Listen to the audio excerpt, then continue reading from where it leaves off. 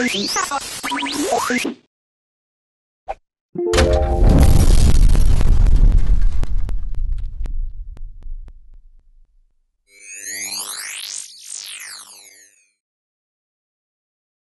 is Mardell with Android Spin, and this review is for World Cruise Story by Kairosoft. Kairosoft takes a world cruise to a land we've all seen before. Another Kairosoft game lands on the market, still sticking to the same menu-driven formula that made them so popular.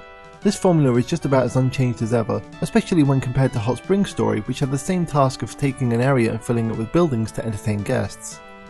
The game has little in the way of surprises from how you'd expect a cruise liner tycoon game to play, in that you'll be picking up passengers from various places around the world and entertaining them with stores and facilities as you travel to various destinations for them to explore.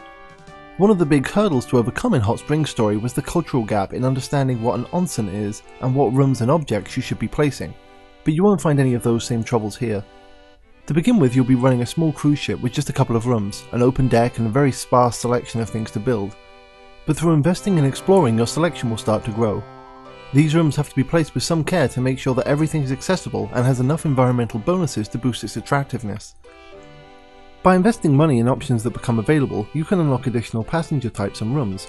Once enough passenger types in a specific country have become fans, by pleasing them with your attractions, then you can invest in having the king or queen of the country come over to visit. Should they be sufficiently impressed, then you'll unlock other countries to take your cruise ship to.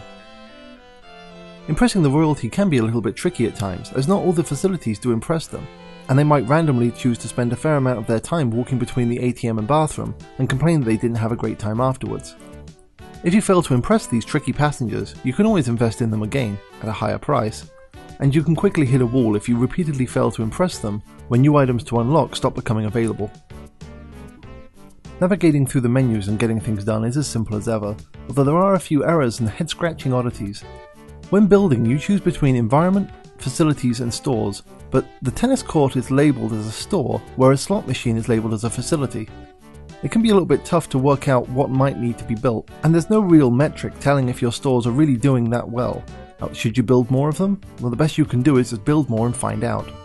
The menus also tell you a little bit of misleading information, such as the grey floor, which allows people to walk, when it actually does no such thing, and you must lay down other tiles to allow people to reach their destinations. The Kairosoft game type continues to get a little bit long in the tooth.